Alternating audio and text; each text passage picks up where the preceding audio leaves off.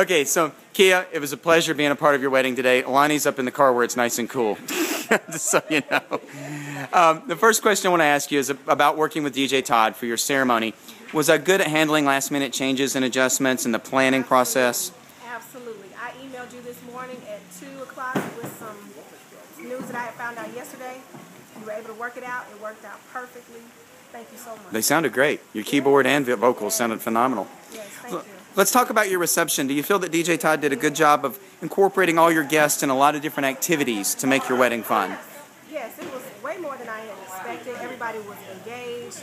It was perfect. It was perfect. I really enjoyed it. I think the guests did too. Any words of advice you'd offer to brides and grooms about hiring DJ Todd?